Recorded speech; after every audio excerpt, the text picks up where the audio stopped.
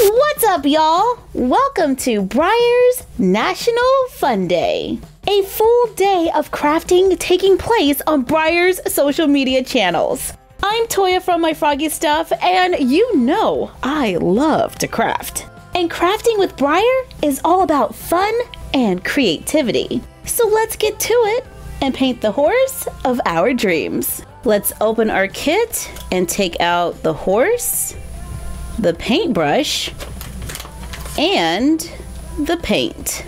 I have white, black, and brown paint. The paintbrush has a pretty nice point that will totally come in handy when painting those details. And I am loving this model. Let's paint a gray horse today.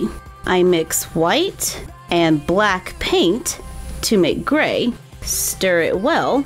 Let's add just a little more white to get the gray we want. I try to mix all the color that I'm going to need at one time, so we don't have to try and match it later. That can get kind of tricky. Now we can add a little bit of that gray to the muzzle. I like to start with really thin, light layers and then just build up. So let's paint a nice thin coat around the muzzle, and we want it to kind of fade just a little by mixing our gray with a little more white paint, and we're just going to use it to fade those colors. And I'm going to continue with this color all over the rest of the body. I really like this really light gray.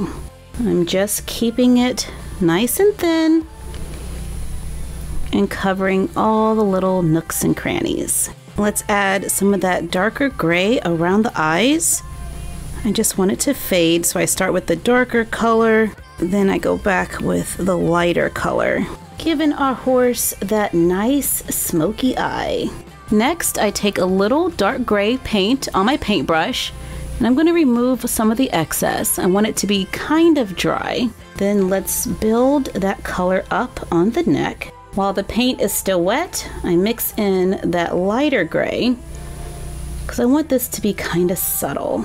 While smoothing out the colors, I use my brush to just tap it, and that creates a little bit of texture.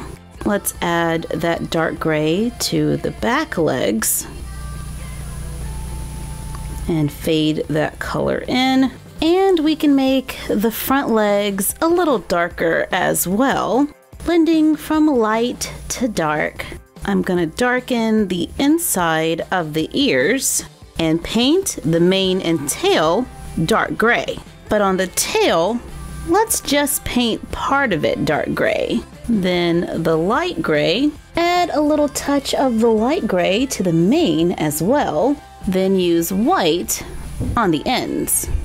All right, I am pretty happy with this base color. Now I'm going to attempt to do a little dapple effect by adding little white spots, kind of like stars. I kept them kind of close together in the large open areas. I am painting the hooves black. Very carefully paint the eyes black.